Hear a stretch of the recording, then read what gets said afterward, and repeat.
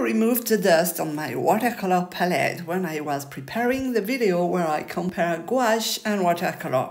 And I had great fun painting with watercolor. So I've decided to play more with watercolor because for me, watercolor is really pure fun. Let's prepare our watercolor palette, swatch it, and play with it so we know our colors. I use it in different ways. One for travel sketchbooks, and it's more coloring inside or outside the lines. But now I want to make a series of flowers with watercolor and just play, because I don't like much rules, so I want to just enjoy myself, and I hope you will too. I had these old pans of watercolors that were glued inside a box. This is something I did when I entered art school 35 years ago, so you can tell this is really old and some were not good quality, so I have to replace them. First, I want to take off everything I can from the plastic box, and some are really so well glued that I cannot take them off. Well, I can do what I can, and once I have all my colors together, I can arrange them the way I like it for working.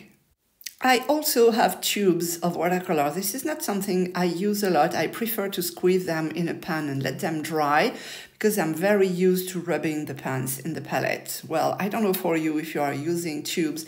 Let me know in comments. As you know, you don't have a very good idea of the color on the pan versus painted on paper. So I have to take each and every pan and try to remember or guess the color. I must say I'm not really picky about that. I know some painters that like to have the name of the color written on the side of the pan.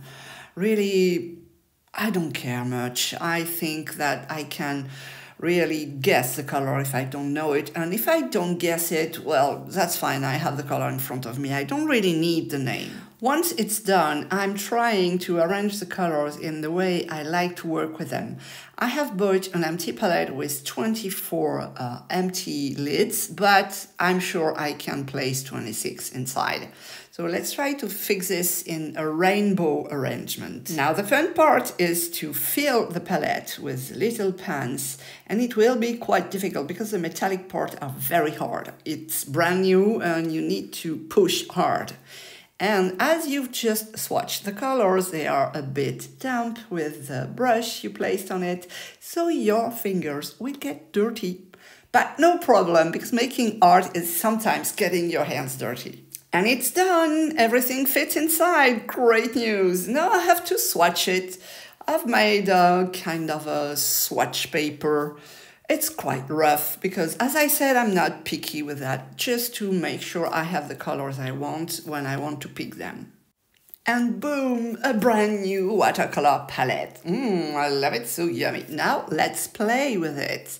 So grab any kind of watercolor paper you have. I'm using a sketchbook, which is made for tries and tests. And I want to see how my colors are behaving together, how they blend into each other. And as I said, I don't like rules, especially in watercolor. So maybe some of you will think that I'm doing nothing convenient, but that's how I do it. And I hope you can play too with your watercolor. And while you're here, could you boop the like button? It really helps the video to spread. Thanks a lot! Let's place some juicy blobs because I want the colors to bleed into each other. And also it's important to see how the colors are mixing and fusing into each other, because this is an information you will need when you will be painting with it. And it's very important that you know your pigments. For example, if you want to mix purple, depending on the pink and the blue you will be using, you will get very different purples. So it's interesting to make this kind of page, and then you will label and write down which color was, so you can be able to reproduce the same mix. You can also do this with something a bit more systematic, with lines and rows of the same color, so you will be able to get back to the exact mix that you want to make. Now you're able to know really well your color. This azo yellow is giving a really nice yellow undertone on the moss, And when the moss is very concentrated, it's very nice. Here it's granulating, it's really cool. But I don't like much the mix of tallow and azo. I think it's not a good combo, it doesn't fit well together. But the lemon and phthalo gives a really nice cauliflower effect. While playing with my watercolor, I just found out that my blues are really too close to each other, so I need to buy more watercolor. Oh my gosh, I have to go to the art store. Believe it or not, this is a good excuse to go there. As I'm smart, I thought of taking my swatches with me. Oh, look, a ton of pans from Sennelier. Ooh, I'm just so happy. Now let's spend a hard time thinking about the right color I need to take. I wanted a blue and I got back with a purple. That's life. And I am liking purple because this is not a color I like a lot, so I don't use them a lot. And I want to push myself and try to use more purple now. So it's called Cobalt Violet Deep Hue.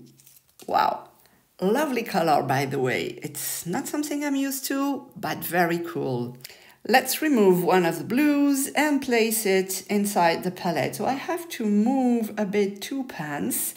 So I will have to do my swatches again, as I don't want to do it everything because I'm lazy and impatient. So I will just cut it, add a scrap of paper behind with a bit of glue and paint it over, and it will be good enough. And I have to test this new purple, which is really gorgeous when it's saturated. So as usual, make some blobs close to each other and have the two blobs touch slightly so the colors can bleed. So you can see every color are fusing together, giving something that is really joyful and gorgeous. That was my simple way to set up my watercolor palettes. I have my swatches on a paper that I keep aside because I don't want it to be ruined inside the palette. Now I'm ready to play, and as I said, I want to paint flowers. So stay tuned for next week's video. We will be painting flowers with watercolor and gouache because I want to mix the two of them together. I think it will be really fun and really cool. See you soon!